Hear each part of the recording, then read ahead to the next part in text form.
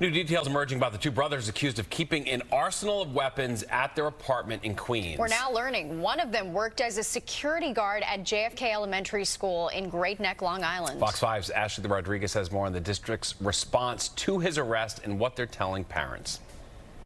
When 51-year-old Angelo Hatziagelis wasn't with his 39-year-old brother, allegedly making bombs and building 3D-printed AK-47s in his mom's Astoria apartment, he was working as a security guard at JFK Elementary School in Great Neck, Long Island. That's insane.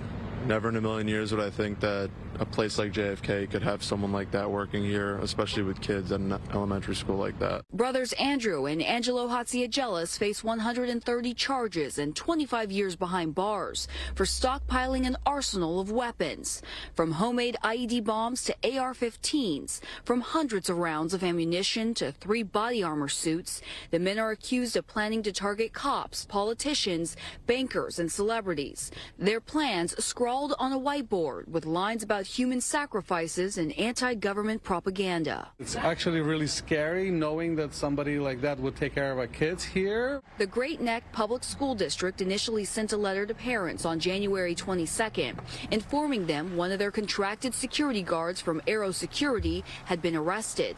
But after the discovery of what was allegedly inside the men's home, the district sent a second letter writing they only just learned about the severity of the charges on Monday. He has not been present at JFK or any district facility since his arrest, and he will not be permitted to return to school grounds for any reason moving forward.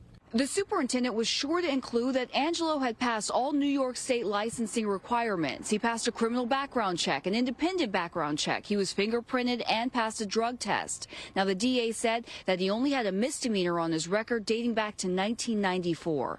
It's why the Great Neck Public Schools is insisting that the New York State Licensing Department reevaluate its requirements. We reached out to Aero Security, hoping to ask them how he may have slipped through the cracks, but we did not hear back. No idea at all what they were planning.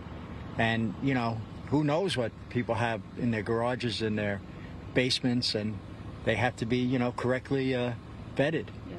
You know, I'm so glad it didn't happen, especially because he worked at a school. Ashlie Rodriguez, Fox 5 News.